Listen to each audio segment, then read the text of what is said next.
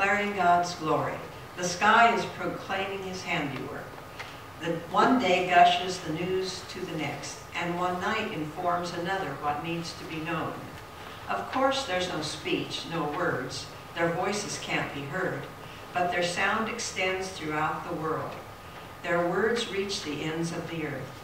God has made a tent in heaven for the sun. The sun is like a groom coming out of his honeymoon suite. Like a warrior, it thrills at running its course. It rises in one end of the sky, its circuit is complete at the other. Nothing escapes its heat.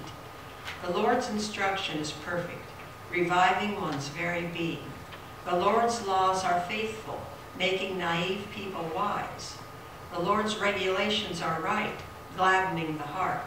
The Lord's commands are pure, giving light to the eyes. Honoring the Lord is correct, lasting forever.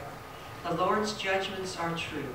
All of these are righteous. They are more desirable than gold, than tons of pure gold. They are sweeter than honey, even dripping off the honeycomb. No doubt about it, your servant is enlightened by them.